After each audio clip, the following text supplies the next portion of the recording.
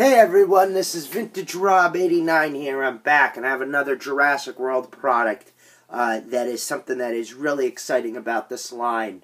And one of them has been really sought after as well. And I think all of these are going to be sought after down the road. I think these are the best electronic Jurassic toys since Kenner, in my opinion. And here we go with it. This is the 2017 Jurassic World Fallen Kingdom Sinoceratops by Mattel. I love these Roarivores is what they call them. Roarivores, yeah. Sinoceratops Roarivores. I really love these. I just think these are what every Jurassic fan wants when it comes to electronics. And this is the small range of dinos of what it would have been back in the Kenner days due to the size. And what I really like about it is that there's no battle damage wounds on it. That was something Hasbro did. Looking back on it, it's grown on me during the JP3 era. I think it worked back then. It was the early 2000s. It was Hasbro. They're trying something new, but it still never felt the same. It always kind of worked with the larger dinosaurs, the battle damage, and you just left the electronic dinosaurs alone. And you just used your imagination for battle damage. And I think Mattel got that memo and just left it alone.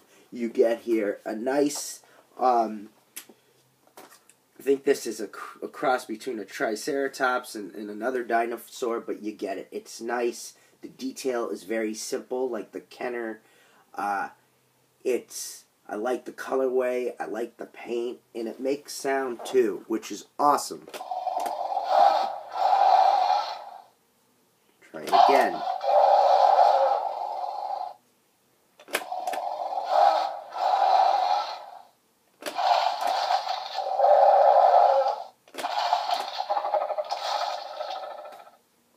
So you get a few sounds, which is great, which I really like.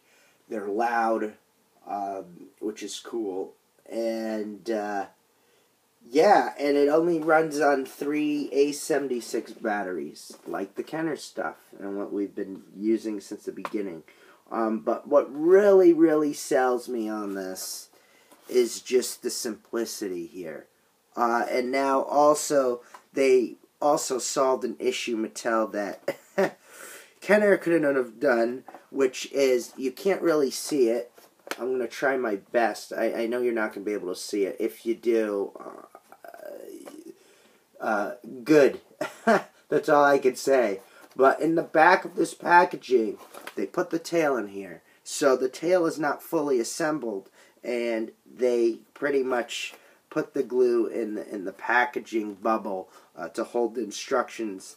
So I think that was a very awesome part on Mattel. I think it solved issues with Jurassic that we've had since the beginning, with the tail bent kink. You won't have this with Jurassic World Fallen Kingdom, because they'll either put it in the side here in a bubble holder, as you see here, or they'll put it underneath the bottom here. And I'll get into that when I show you one of my grand finale pieces. And you'll see, and I just think it's awesome. You know, I look at these Jurassic World Fallen Kingdom toys, and it just gets me excited, because this is what brings me back to the Kenner days. And it's why these are very good cheap-wise. These are only $11. That's not really that bad. I can't remember how much JP3 toys were, or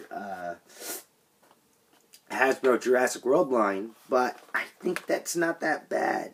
And if you're getting this for $11 at Walmart, you're going to eat it up, because it's Walmart, it's cheap, and it's not going to hurt a hole in your wallet. And that's the other thing I love about this line, too.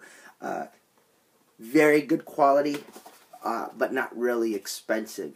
And if it is expensive, it's worth getting it all. As we saw in the Pteranodon attack set from the Destructosaurs line.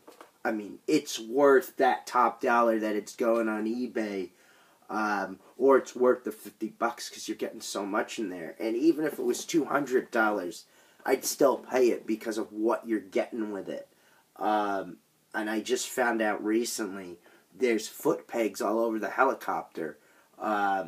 So I did throw some of my figures on there. And you'll probably, I think you've probably seen it in one of my videos from before. But yeah, I mean, it's just a really, really cool piece. And that's what I really like about this Fallen Kingdom line, is because every dollar I've put into it, I've had no regrets. You know, maybe I had to return an item because I'm a picky collector, or there's some quality control off, but nothing to bring it down a few grades, because this is, I think, the best Jurassic items and quality we will get. I think the Kenner days are long behind us, but this is good for 2019.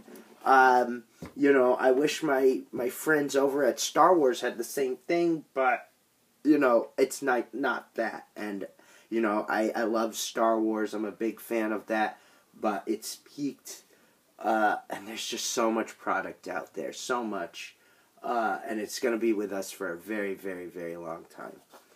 But, yes, that's all I have to say about this. I will unbox this. You will see this in part 2. But yeah, this is the 2017 Mattel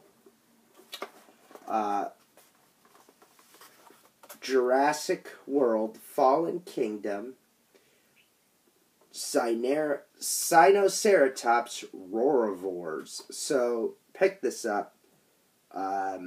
It's just got a lot going on, and also there's a cool headbutting action too when you hit the sound. So I mean, you can't beat it. Anyways, see you in the next video.